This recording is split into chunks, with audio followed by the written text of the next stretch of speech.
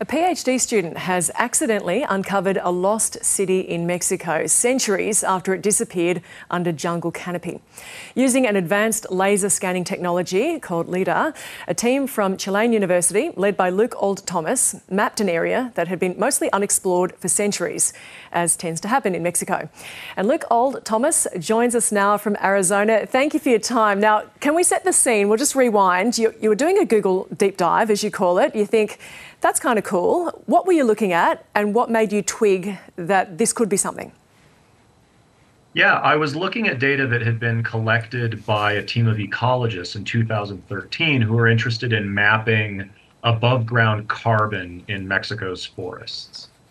They were basically looking at the trees. What's really distinctive about LiDAR as a technology is that it's essentially a shower of laser range finding measurements that rain down from an airplane. And it allows you to digitally remove the trees and see the ground anywhere that light could penetrate. And so I took this data set that had been collected in order to look at trees, selected all, deleted the trees, and immediately laughed because I realized that I was looking at a really substantial Maya city that was previously unknown to the scientific community.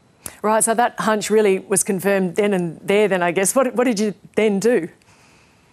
Well, then we started the process of actually formally analyzing it, which means reprocessing the data in order to represent the ground as faithfully as possible, visualizing it in ways that really make small topographic details that probably represent, the remains of collapsed houses.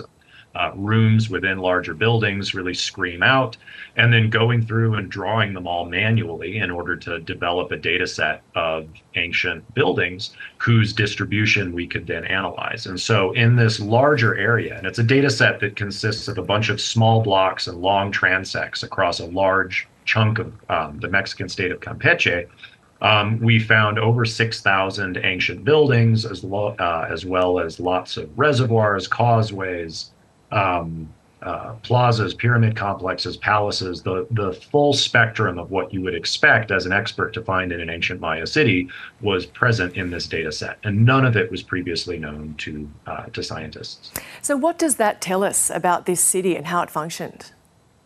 Well, I think the thing that it tells us about this city in particular is that it was pretty large.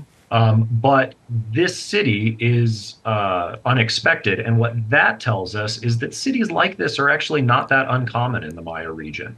The data set that I was analyzing is sort of the equivalent of a dart thrown at the map, and it hit a city.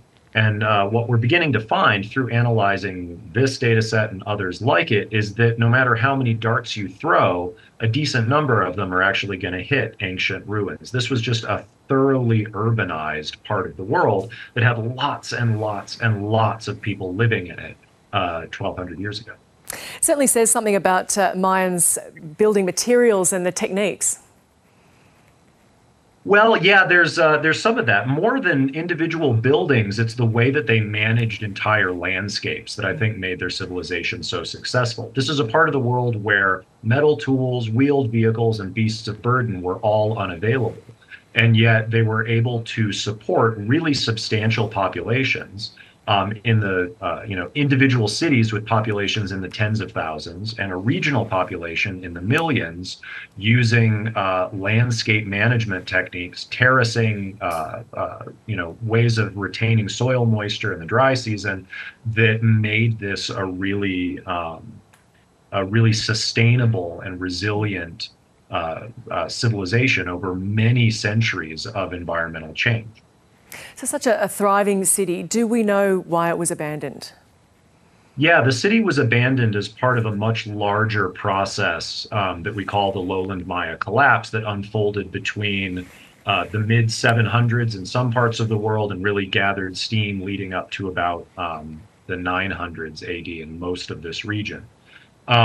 What basically happened is that a very, very populous landscape, a region that was completely full of people and that had political and military conflicts and displacement and complex economic and political integration across a wide area.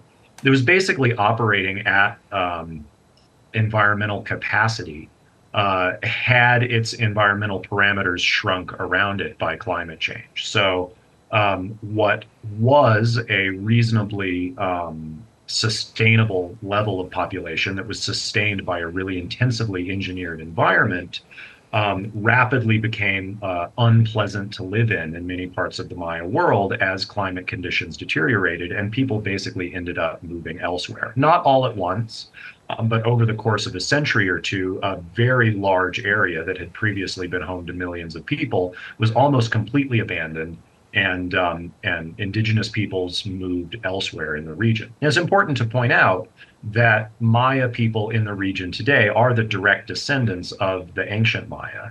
The people that built Valeriana, their descendants still live in Mexico, Guatemala, and Belize.